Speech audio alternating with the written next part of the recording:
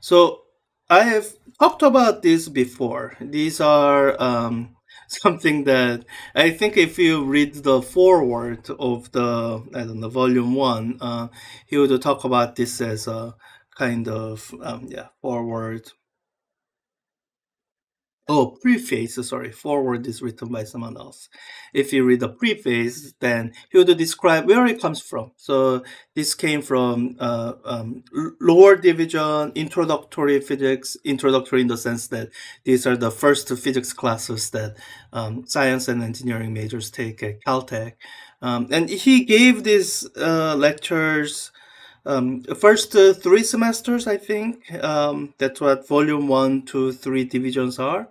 And guess does it tell you the year? It was done in the 1960s, yeah. So that's where it comes from, and I think I've said this a couple times that you can't really use this as a textbook for a class because the orders are so unusual. You know, he's talking about conservation of energy long before even introducing kinematics, and so with that caveat, it is a classic. It's something that so if you ever major in physics, it's something that many of your physics professors would have read or at least heard about. And from my personal perspective, I think the first summer when I was in college, I spent first few weeks of the summer just reading through the book and the volume one, and I remember just getting a really fresh perspective, understanding the laws of physics and the physics problem solving in ways um, that I didn't quite get from the textbook that we were using then. So this is a kind of supplemental thing because it gives that perspective. Now, one thing I do have to say is that it's from the 1960s. So to the extent that there have been progress in physics, fundamental physics, or engineering, that wouldn't be reflected in this book, especially in the fields of engineering. With the fundamental physics, both the I usually cast it as a discouraging thing. There haven't been any new fundamental paradigm shifting discoveries in physics since about 1980s or so. That's when what we call standard model of particle physics was completed, and then since then there have been particles discovered. There have been discoveries, but none of the discoveries since then changed the paradigm of how we are organizing things. So to that extent, the encouraging thing here is that a lot of this is kind of up to date because it's the sort of thing that doesn't change. So, anyways, so I had a couple of sections picked out that I wanted to just read through. Yeah, chapter seven. I remember. I think this was when I was teaching astronomy. There was story about Newton and his discovery of law of universal gravitation that I remembered from somewhere that I was looking for um, uh, kind of authoritative reference to cite it properly in my lecture slides, and and and it's here. So I don't think I would. Let's see. Do I want to read through the whole um, chapter? Well, let me do it this way. I'll just briefly summarize the first few sections, and then read it through the one section where that contains the excerpt that I'm looking for. This, by the way, is the board picture. They are just putting it there as a kind of decoration for the page. Um, so in section 7.1, he's talking about planetary motions. Um, so it, he starts out with a summary of what we'll get to in a bit, the Newton's law of universal gravitation. This is the inverse square law statement about the gravitational attraction between everything. Now, there's a story of getting to this law because it's us modern folks. We have the advantage of standing on the shoulders of giants, um, benefiting from all the work that have been done, all the observations that have been made. So we have the luxury of starting from this law if we wanted to. And in this and the next couple sections is where Feynman tells the story of getting to this law. So we start out with the planetary motions. That's a well, I like to draw this distinction between the laws describing planetary motion and Newton's law of universal gravitation. Because so the first thing that led people to think about what led to the law of gravitation is observing motions of planets among the stars, and trying to come up with the theories that would account for all the features you see in those motions. And he skips through some things. He's skipping through like Galileo and all the stuff. He's beginning with the beginning of modern astronomy, which is the observations of Tycho Brahe. He observed planets for over a couple decades, 20, 25, 30 years. And after realizing that what was really lacking was quality of existing observations. So he gathered the data for that long, looking at the stars in the night sky. And what he was interested in was not the stars, but the planets. Well, maybe stars too, but what turned out to be important was his measurement of position of planets. And Kepler is the guy who analyzed Tycho's data, and as he was analyzing it, he was able to derive the follow, or he was able to deduce the following laws. These are what we might call phenomenological law, in that he his starting point was data. So Kepler's first law, we covered this by the way. Kepler's first law says that planetary motions are take an elliptical path. And how did he know that? Well, he looked at this data. He first analyzed it under the assumption that it might be a circle, and turned out it didn't really fit if it was a circle. So he started thinking of other shapes that might be similar to circle but still fits. And what the shape that worked out turned out to be ellipse. And now, if you were to ask a Kepler, so why does it go in an ellipse? He wouldn't. I imagine he wouldn't have an answer, because he this is what he discovered in his data. But the thing is, the data doesn't tell you the reasoning processes for uh, uh, arriving at that conclusion. That's the work of the theory. And Kepler's second law deals with how the speed of the planets vary as they go around in this ellipse. This is the picture that demonstrates it. And the third law, I think there was about a gap of 10 years between his first two laws and the third law. It deals with comparing different planets. He found out the planets that are farther away from the sun move slower. There's a whole mathematical statement here, and what this mathematical statement boils down to is that planets that are farther away, they do take longer to orbit, for one, but if they were moving at the same speed as the inner planet, then they would at least be, the relationship here would be proportional. And it's not proportional, but there's this factor because planets that are farther out move slower. Now, so we have these Kepler's three laws of planetary motion, and I call this beginning of modern astronomy because these laws are still today true, with the caveat that it's true to the extent that the sun is the only source of gravity in the solar system, which is, to a largely good approximation. So under that approximation, Kepler's laws are still true. It's not like the Copernican heliocentric model with the perfect circles that we had to get rid of. Kepler's laws are still true with a very specific bit of approximation.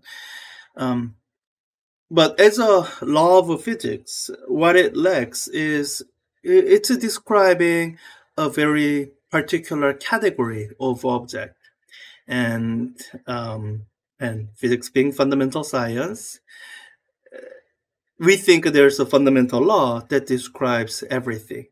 And having a law of planetary motion that somehow doesn't apply to terrestrial objects, that's um, that's not satisfactory.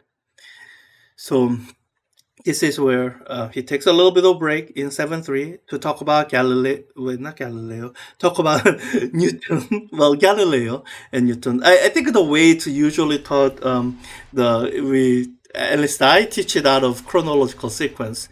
So Kepler was a contemporary of Galileo. In fact, when Galileo, there's a letter that Kepler wrote to Galileo as Galileo was writing and advocating for heliocentrism.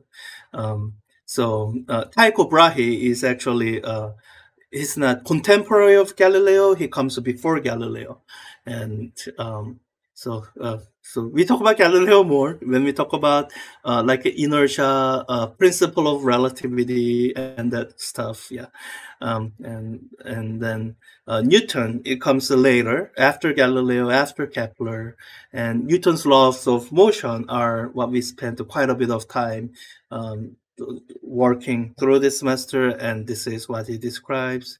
And this is the section that I want to read in more detail. So, so as we get into this section, what we should have understanding of is the discoveries of Tycho Brahe and Kepler, their um, their their description of how the planets move, and development of some basic mechanics, Newton's three laws of motion, describing force, mass, and acceleration. So, so this is the culmination of all that understanding and knowledge. So, section 7.4, Newton's law of gravity. Oh, so by the way, I'm just gonna basically read through the section. I figured I would just do that. Do I want to? Yeah, I think I'll just have it there and I'll just read it through. So it says, from his better understanding of the theory of motion, Newton appreciated that the sun could be the seat of organizational forces that govern the motion of the planet. Newton proved to himself, and perhaps we shall be able to prove it soon. And by the way, it's quite um, you have to be really good at calculus to be able to prove this. That the very fact that equal areas are swept out in equal times is a precise signpost of the proposition that all deviations are precisely radial. That the law of areas is a direct consequence of the idea that all of the forces are directed exactly toward the sun. Oh wait, so that is actually something that relates to the angular momentum and torque. So maybe that you don't have to be so good at calculus to prove that. Keep going. Next, by analyzing Kepler's third law, it is possible to show that the farther away the planet, the weaker the forces. If two planets at different distances from the sun are compared, the analysis shows that the forces are inversely proportional to the squares of the respective distances. Or back up there, the formula that we had, it's so much shorter to state it in mathematical expressions. With the combination of the two laws, Newton concluded that there must be a force inversely as the square of the distance, inverse of square, directed in a line between the two objects. Being a man of considerable feeling for generalities, Newton supposed, of course, that this relationship applied more generally than just to the sun holding the planet. It was already known, for example, that the planet Jupiter had moons going around it as the moon of Earth goes around the Earth, and Newton felt certain that each planet held its moons with a force. He already knew of the force holding us on the earth, so he proposed that this was a universal force, that everything pulls everything else. This discovery, by the way, was um, by Galileo, and it was one of the discoveries that supported the heliocentric model, and refuted some of the objections to the heliocentric model. The next problem was whether the pull of the Earth on its people was the same as its pull on the moon, i.e., it has, that is, inversely as the square of the distance. If an object on the surface of the Earth falls 16 feet in the first second after it is released from rest, this, by the way, is a summary of the mechanics thing that you learn. I think the gravitational acceleration in the imperial unit is 32 feet per second squared. So when you work out the kinematics for 1 second falling from rest, it'll work out to be 16 feet. Um, you can do the kinematics yourself. But if there were no force on the moon, it would wait, from the rest. How far does the moon fall in the same time? We might say that the moon does not fall at all, but if there were no force on the moon, it would go off in a straight line, whereas it goes in a circle instead. So it really falls in from where it would have been if there were no force at all. We can calculate from the radius of the moon's orbit, which is about 240,000 miles, and how long it takes to go around the Earth, approximately 29 days, how far the moon moves in its orbit in 1 second, and can then calculate how far it falls in 1 second. Oh, I don't know what this is. Oh, yeah. So this is the footnote describing what falling means. So how far, how, oh, let me just leave that there. How far the circle of, so if you imagine a straight line path, and compare that with a circle, there's a distance there. That's the distance that's being described as falling. This distance turns out to be roughly 1/20th of an inch in a second. That fits very well with the inverse square law because the Earth's radius is 4,000 miles, and if something which is 4,000 miles from the center of the Earth falls 16 feet in a second, something 240,000 miles or 60 times as far away should fall only 3,600th of 16 feet, which also is roughly 1/20th of an inch. Wishing to put this theory of gravitation to a test by similar calculations, Newton made these calculations very carefully and found the discrepancy so large that he regarded the theory as contradicted by facts and did not publish his results. 6 years later, a new measurement of the size of the Earth showed that the astronomers had been using an incorrect distance to the moon. When Newton heard of this, he made a calculation again with the corrected figures and obtained a beautiful agreement. And this is just a apparatus that describes how far something falls. Not necessarily in a second, unless you set up this distance and the speed so that it's a second. But so our version of this, you might have in one of the assignments you have seen the shoot the monkey demo. That's that's this demo. Except here he's not shooting; he's just letting it launch horizontal. The idea that the moon falls is somewhat confusing because, as you see, it does not come any closer. The idea is sufficiently interesting to merit further explanation. The moon falls in the sense that it falls away from the straight line that it would pursue if there were no forces. Let us take an example on the surface of the Earth. An example released near the Earth's surface will fall 16 feet in the first second. Oh, yeah. So it's this. Let me try doing this. Open image in new tab. Yeah, and let me try having this on the side so that we can read and both see the description of the. Yeah. So in this coming section, he's describing this apparatus. I refer the moon falls in a sense. Okay. An object released near the Earth's surface will fall 16 feet in the first second. An object shot out horizontally will also fall 16 feet. Even though it is moving horizontally, it still falls the same 16 feet in the same time. Figure 7-3 here shows an apparatus that which demonstrates this. On the horizontal track is a ball which is going to be driven for the little distance away. At the same height is a ball which is going to fall vertically. And there's an electrical switch arranged so that at the moment the first ball leaves the track, the second ball is released. That they come to the same depth at the same time is witnessed by the fact that they collide in midair, collide here. An object like a bullet shot horizontally might go a long way in 1 second, perhaps 2,000 feet, but it'll still fall 16 feet if it is aimed horizontally. What happens if we shoot a bullet faster and faster? Do not forget that the Earth's surface is curved.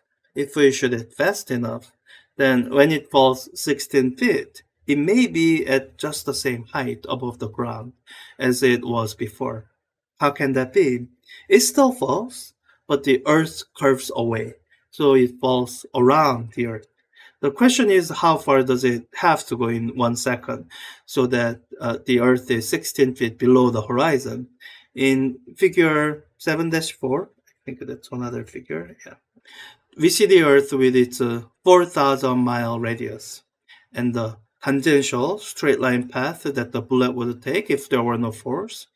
Now, if we use one of those wonderful theorems in geometry, which says that our tangent is the mean proportional between the two parts of the diameter cut by an equal chord, we see that the horizontal distance traveled is the mean proportional.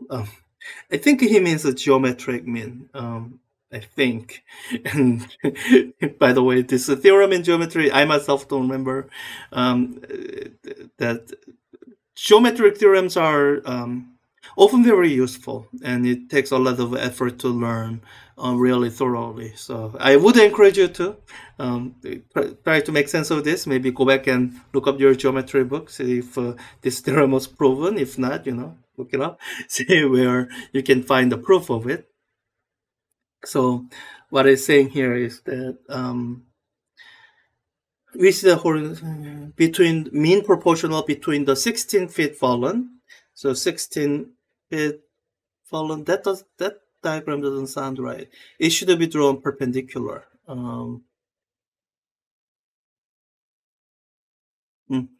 16 feet fallen and the 8,000-mile diameter of the Earth. The square root of this quantity, which is how you calculate geometric mean, it comes out very close to 5 miles.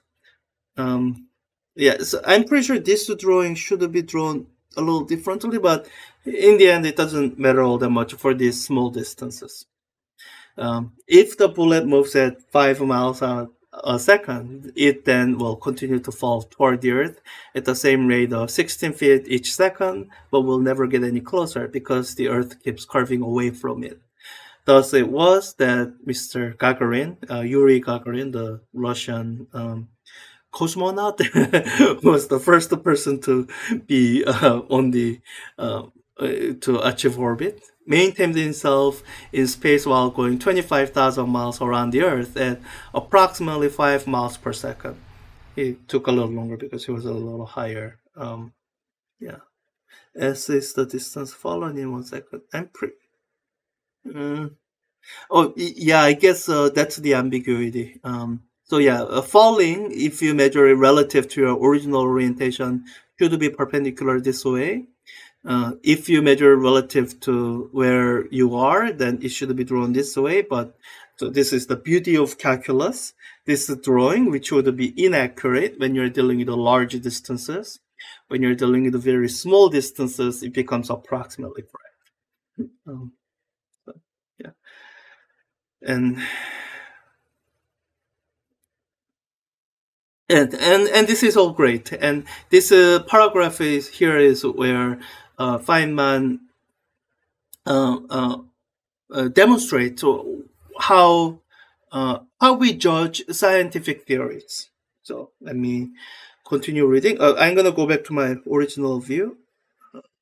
So any great discovery of a new law is useful only if we can take more out than we put in. It's a very generally applicable statement, and it's a useful thing to consider because as a human beings we are it's in our nature to try to explain things. In fact, that's what early myths are. It's ancient attempts at explaining the world we see. The Jews killed the titan, and we are the whole world is made out of the titan's body. Now it explains the things, but in those kind of theories you don't get anything out more than you put in. So you put in some assumptions, Jews killing Titan Kronos, to explain things, and may what at best what you put in is exactly what you got out. And the way we judge scientific theories and laws is that if that's all you did, then it's not useful because all it has done is basically explain the things that exist, things that you already knew. So perhaps you gave some rationale for something that didn't have rationale, but how do you know your rational reasoning is right? So this is the Feynman demonstrating how Newton's discovery of the universal gravitation is useful in this way he described. Now, Newton used the second and third of Kepler's laws to deduce his law of gravitation. What did he predict?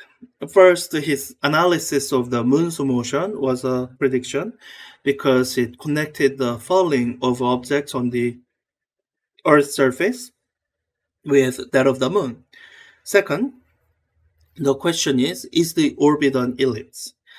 We shall see in a later chapter how it is possible to calculate the motion exactly. And this is actually the part where you have to be good at calculus. And indeed, one can prove that it should be an ellipse. So no extra fact is needed to explain Kepler's first law.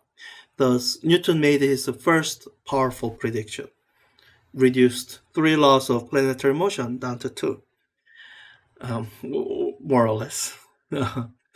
The law of gravitation. Wait, what is? Oh, the professor not giving. There are textbooks, lower division physics textbooks that do go through this. And again, I'll say you have to be really good at calculus to do it. I myself wouldn't try to do it without prior preparation because again, you have to be really good in calculus. And I'm not all that good enough in calculus to do it without prior preparation. Okay, the law of gravitation explains many phenomena not previously understood. For example, the pull of the moon on the Earth caused the tides, hitherto mysterious. The moon pulls the water up under it and makes the tides. People had thought of that before, but they were not as clever as Newton, and so they thought there ought to be only one tide during the day. The reasoning was that the moon pulls the water up under it, making a high tide and a low tide. And since the Earth spins underneath, that makes the tide at one station go up and down every 24 hours.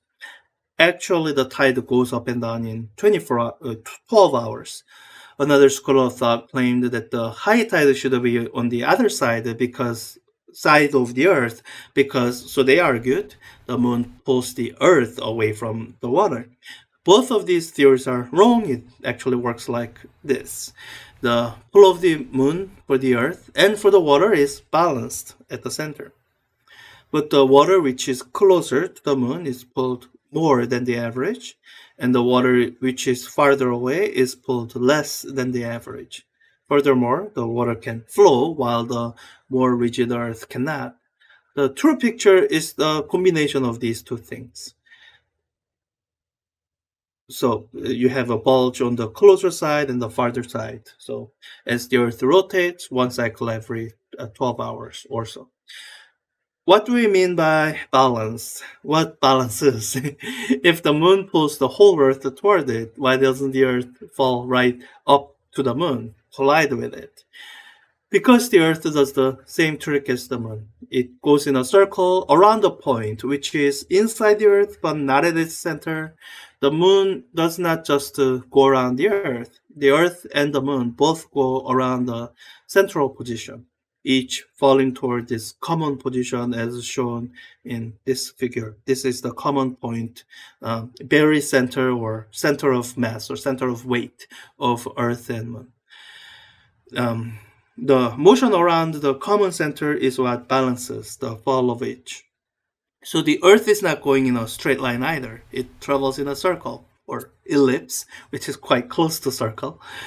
The water on the far side is unbalanced because the moon's attraction there is weaker than it is at the center of the Earth, where it just balances the centrifugal force.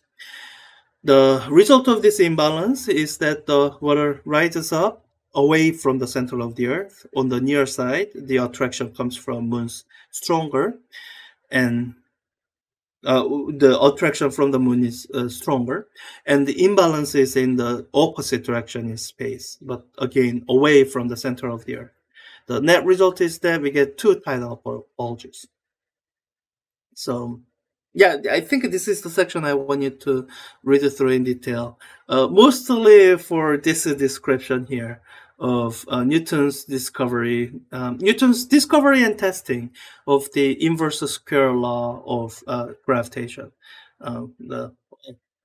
This is a description of science as it ought to be. You know, we make a prediction and we test that prediction against experiment known. Make a prediction, test the prediction against known facts, experiment data. I guess Newton didn't really do any experiment of his own. He was relying on measurements made by others, and you know, when they disagree, then we we fix it, or we maybe we learn from that disagreement. So here, I guess what Newton learned was, well, he was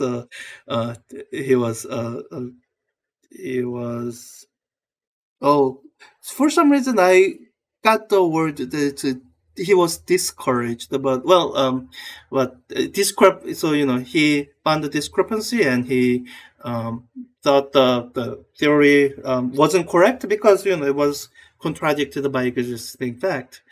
But, you know, he didn't just forget about it, get rid of it entirely. And when he learned of an update that might change the prediction, he redid the calculation, and once we had agreement, then he published, and all that. That's a kind of an example of how science ought to work. We make predictions and we test it, and you know what to do when the predictions don't agree with the experimental results don't agree with the prediction. That's a whole topic on its own. I think there are scientists who think, especially in other fields, who think that we call it publication bias, in the sense that we scientists tend to want to, and the peer-reviewed journals tend to want to publish only the results that show positive result. Kind of equivalent to Newton not publishing his result because he saw a discrepancy that he considered to be too large. And what if no one never ever made a new measurement of distance to the moon within Newton's lifetime, then what would happen? So there's a in the scientific world there's a bias for publishing and making others aware of the positive result, as in results that seem to show something new. When someone did an investigation and it's a negative result, as in the result didn't show anything apart from what someone would just guess offhand, then because it's not considered novel, people don't publish it, and there's a reason for that. But sometimes that kind of publication bias can lead to systematic bias in a field that's not healthy for the field. So that's a whole another topic, but I'll leave that for you. But I guess what I can ask, if you're interested in the topic, what you can do for yourself is search up something called the replication crisis, because it has to do with crisis to a degree of where there are some scientific results that don't appear to be replicable. It's not something that affects physics all that much, but it's it affects how we. It's an epistemological. It's a problem of knowledge gathering because we rely on this scientific process, and there seem to be results that we thought were reliable, but are not apparently. So I'll leave that there. It's not really a physics topic. So okay, I have like 15 minutes, and I wanted to So there are some portions from chapter 52 that I wanted to look at. I probably won't read through. Let's see, what should I do? I could just start reading through and stop wherever.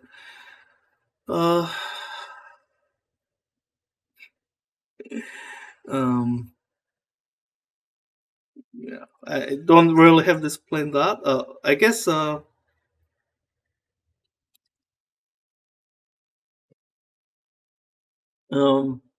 let me just start from the top, and we'll go from there. So this chapter deals with symmetries and physical laws, and I think it's quite apt that it comes at the end of volume one, at the end of the volume dealing with mechanics, because if someone were to ask in fundamental physics research, what do we concern ourselves with? Or the one field of physics that's mostly concerned with fundamental laws of physics is particle physics, both experiment and theory. So if someone were to ask a particle physicist, so what do you study? And they could give you the whole long description of the standard model of particle physics, discovery of elementary particles, elementary laws, and all that. But let's say that's too long. You want them to describe to you in one phrase what they're studying. Then what they would say is symmetry in physical laws. That's fundamentally what we study. It it tells us about various properties of physical laws that are useful and gives us an insight in a way that we can't gather any other way. So this board picture is Feynman describing some of the symmetry operations. So yeah, in fact, I think So he describes the symmetry operations in this section, and these are kind of transformations, the kind of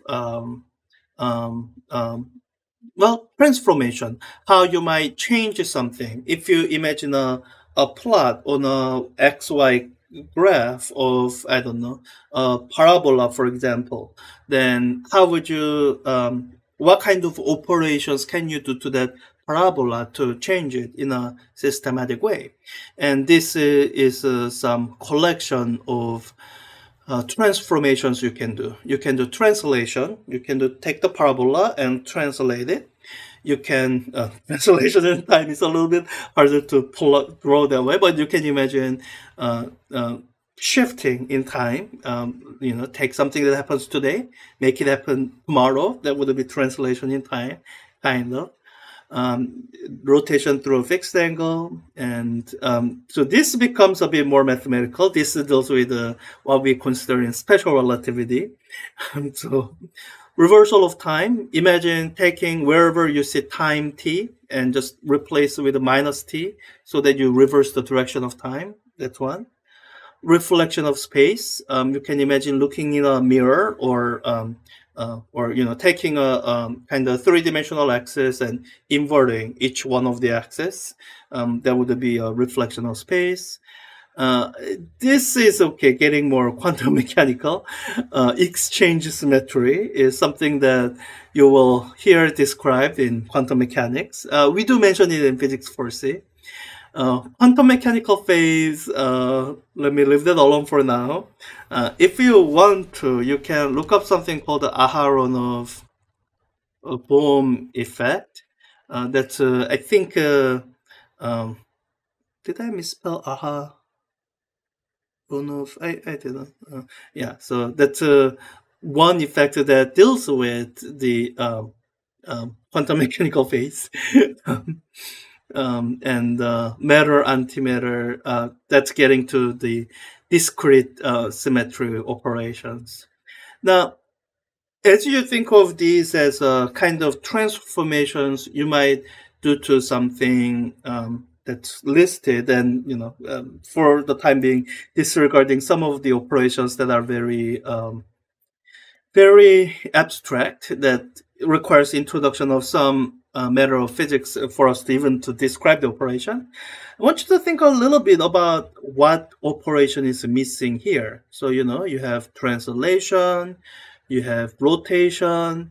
If you do any kind of image manipulation, like a Photoshop, you can imagine doing this. Translation is taking an image and moving it, rotation, rotating it. And you can even do reflection, mirror operation. Most image editing software has that. I want you to think about what operation is missing here. And after you had some time to think, let me read it through some of the section here. So he described this symmetry in space and time. Yeah. So these are the description of the symmetries above that I briefly described, and he also goes into the symmetry under uniform velocity. So this is what's leading to special relativity. He describes that. Um, uh, so let me start reading from here, and this is these are what I want you to read. So let me do that. So um, now the above mentioned symmetries um, have all been of a geometrical nature, time and space being more or less the same, but there are other symmetries of a different kind. For example, there's a symmetry which describes the fact that we can replace one atom by another of the same kind. To put it differently, there are atoms of the same kind. Maybe a bit obvious, but we can describe it as a symmetry. It is possible to find groups of atoms such that if we change a pair around, it makes no difference. The atoms are identical. Whatever on one atom of oxygen of a certain type will do, another atom of oxygen of the type will do. One may say that is ridiculous, so that is the definition of equal types. That may be merely the definition, but then we still do not know whether there are any atoms of the same type. The fact is that there are many, many atoms of the same type. Thus, it does mean something to say that it makes no difference if we replace one atom by another of the same type. The so-called elementary particles of which atoms are made are also identical particles in the above sense. All electrons are the same, all protons are the same, all positive pions are the same, and so on. All neutrons are the same. Um, Yeah, and yeah, I was going to talk about the groups that you see in periodic table, but that's what you might call approximate symmetry. But let me not get there. Okay. After such a long list of things that can be done without changing the phenomena, one might think we could do practically anything. So let us give some examples to the contrary, just to see the difference. Suppose that we ask, are the physical laws symmetrical under a change of scale? Suppose we build a certain piece of apparatus and then build another apparatus 5 times bigger in every part. Will it work exactly the same way? The answer is, in this case, no. The wavelength of light emitted, for example, by the atoms inside one box of sodium atoms, and the wavelength of light emitted by a gas of sodium atoms 5 times in volume is not 5 times longer, but is in fact exactly the same as the other. So the ratio of wavelength to the size of the emitter will change.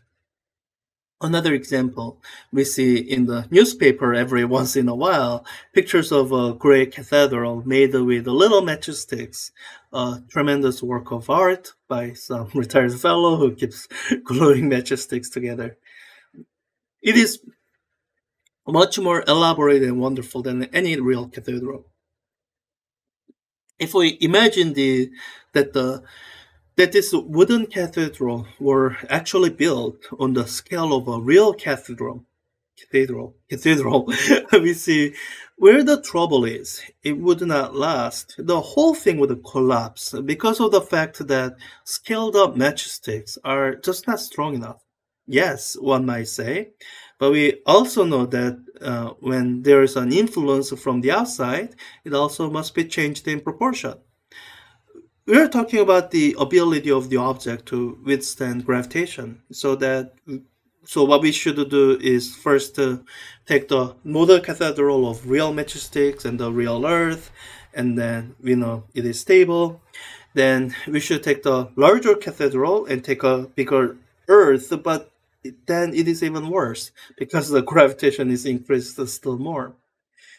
Today, of course, we understand the fact that phenomena depend on the scale on the grounds that matter is atomic in nature. And certainly, if we built an apparatus that was so small that there were only 5 atoms in it, it would clearly be something we could not scale up and down arbitrarily.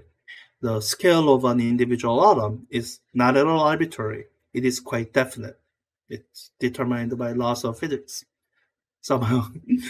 The fact that the laws of physics are not unchanged under a change of scale was discovered by Galileo. He realized that the strengths of materials were not in exactly the right proportion to their sizes, and he illustrated this property we were just discussing about the cathedral of matchsticks by drawing 2 bones, the bone of one dog in the right proportion for holding up his weight, and the imaginary bone of a super dog that would be, say, 10 or 100 times bigger.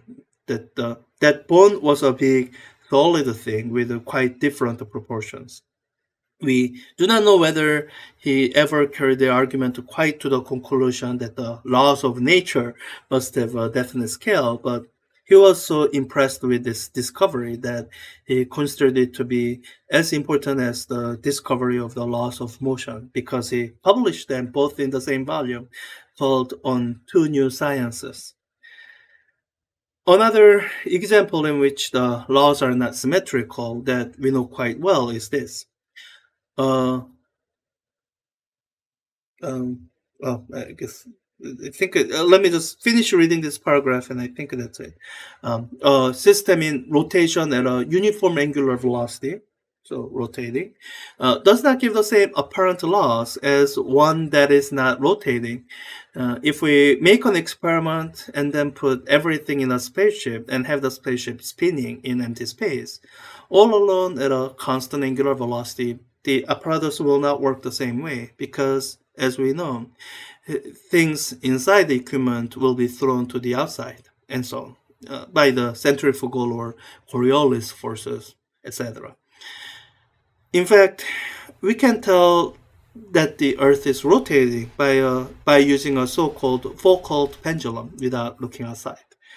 Um, and and this fact puzzled some people. There's something called the Mach principle, which I don't know. It puzzles some people. It doesn't puzzle me. But it's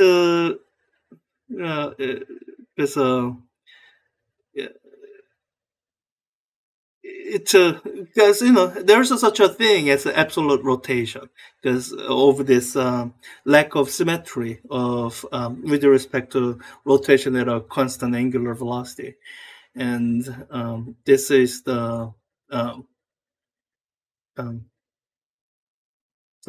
so yeah, this is the statement, and I don't know. That's out there, but I don't know if this is something that uh, I guess.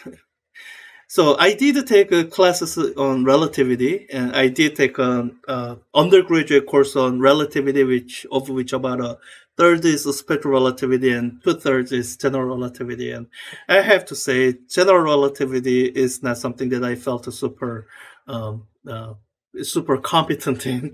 so so I'll just leave that there. So, anyways, but this symmetry of nature is something that people engaged in fundamental physics research are really concerned with. And this section 52.3 describes why. He's describing here Noether's theorem, I think. Um,